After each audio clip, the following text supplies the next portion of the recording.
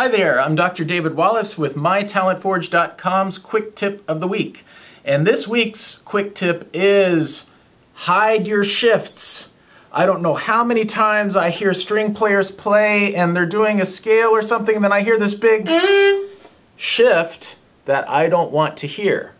Now, this is not like when you're playing expressively and we want to have a vocal slide. This is just when we're doing technical passages, we don't want those shifts to be audible. So what do?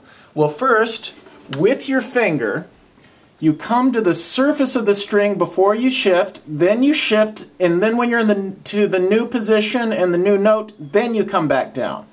And so you release, shift, come back down.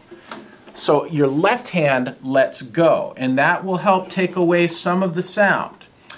The other thing is your bow should slow down and you lighten the pressure a little bit. So actually it's this kind of a thing.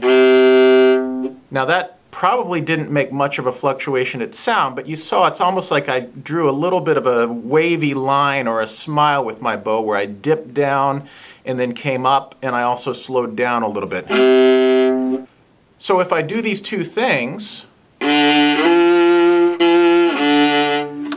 get a clean shift without a big gross smear. For further tips on shifting, check out MyTalentForge.com's Secrets for Shifting Success series. And that is your tip of the week. Hide those shifts.